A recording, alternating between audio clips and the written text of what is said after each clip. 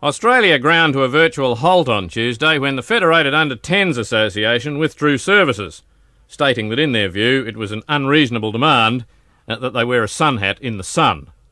They further suggested that the placement of sunscreen lotion on or about their persons was an infringement of basic human rights and was simply not on.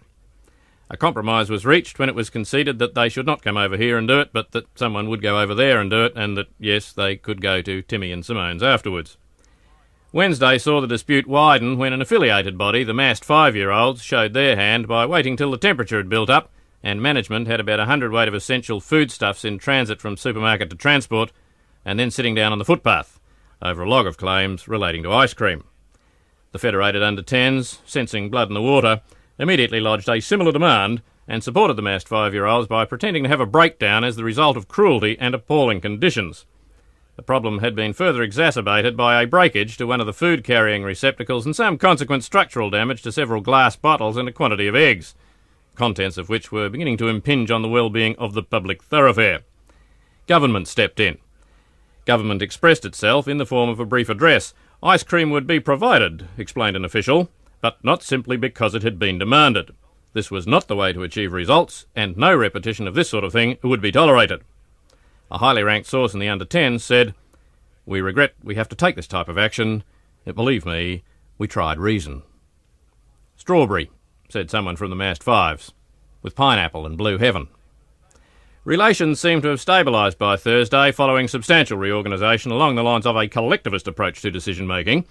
The Federated Under-10s and the massed 5s were awake to the possibilities here, and by block voting and the use of secret hand signals, they dominated meetings and might have taken complete control of policy formation had it not been for an unfortunate incident in which an office bearer in the FUT was arrested for the attempted murder of the National Secretary of the MFYO in an internal disagreement about Texticolour ownership. An attempt to establish clearly defined territories and separate job definitions was unsuccessful, as it was the preferred option of each group that it should have the territory and the other should have the jobs. The matter was deadlocked at tea, and a cooling down period was thought necessary before negotiations could continue. The evening was passed quietly, except for a near tragedy when the local representative of the Australian Association of Dogs upset a fragile ceasefire by sitting on the Ludo while nobody was looking. Friday was a lay day, and the site was visited by independent authorities from the National Union of Grandparents, a benevolent organisation thought to be funded by the tea industry. Differences were forgotten, and any slight flare-ups were resolved by the laying on of hands, or, in one rather more passionate instance, by the laying on of feet. By mid-morning Saturday, interest rates were improving. Both major industrial groups seemed happy with production levels and working conditions. At 1100 hours, sun hats were provided and a protective lotion was distributed to all personnel. At first, there seemed to be no objection. Then the FUT refused point-blank to put them on or to handle them in any way, and the MFYO, in flagrant contravention of previous undertakings, demanded ice cream and plenty of it. Prospects for the rest of the fiscal quarter look a little bleak from here, and I can only wish you well. There is a feeling in the market that during recent months the unions have quite consciously prevented disputes from flaring up in a random and isolated fashion, and have instead been stockpiling ammunition for a comprehensive showdown. It promises to be a top-of-the-range affair, and tickets should be booked early. There are several major problems. The Federated Under-10s have had a range of grievances festering since early in the June quarter when the new clothing regulations were introduced. The Under-10s are known to be against regulations of any sort, and their reaction to the provision of compulsory wet weather gear was predictably hostile, despite the obvious fact that the principal reason for the introduction of wet weather gear was the wetness of the weather. All personnel were issued with a standard kit consisting of one raincoat, one warm hat, one pair of gumboots and one pair of warm socks. The Federated Under-10s saw this as a calculated attempt to subject them to ridicule and further worsen their standing in the community. The massed 5s were frankly insulted by the whole business. Stripped of its fancy language, they said, it meant that their members would be asked to accept substandard garments which had been recently discarded by members of the FUT. Such garments were quite obviously second-hand, very old, frequently extremely unattractive, and according to a highly placed source in the massed 5s, this was typical. It was suggested that management was favouring the Federated Under-10s by attempting to co-opt them into a sweetheart deal with promises of new clothing. Management denied this ludicrous charge and initiated discussions with the Mast Fives to see whether or not they could be attracted into a sweetheart deal of their own relating to some new socks. This rather messy and extremely ill-advised approach backfired immediately.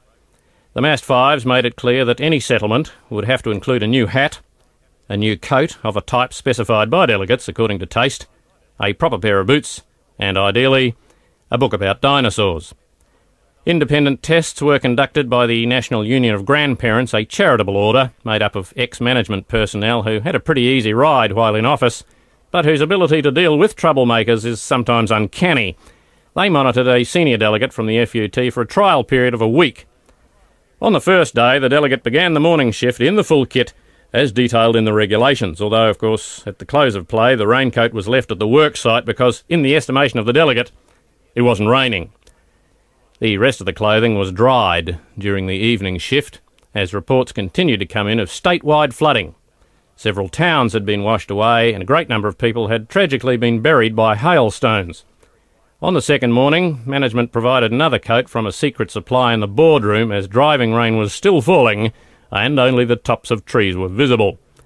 Although it touched the ground and was described by the delegate as a hideous, boring tent, the coat looked well with the hat and matched the one boot that was found. By the beginning of day 4, the boot position had been clarified to the point where each foot had a boot, and one of the boots bore the name of the delegate. Another boot was found in the delegate's bag, but even the National Union of Grandparents couldn't work out whose it was or how it came to be there. An office bearer in the Mast Fives did suggest that the boot may have been placed there by Martians, as apparently something very similar had recently happened on television. A marked shortage of socks on the 5th morning occasioned a search of the dormitory zone. Those involved are still only just learning to talk about it. Things were seen which beggar the imagination and reveal a good deal about the so-called dark side of the human soul.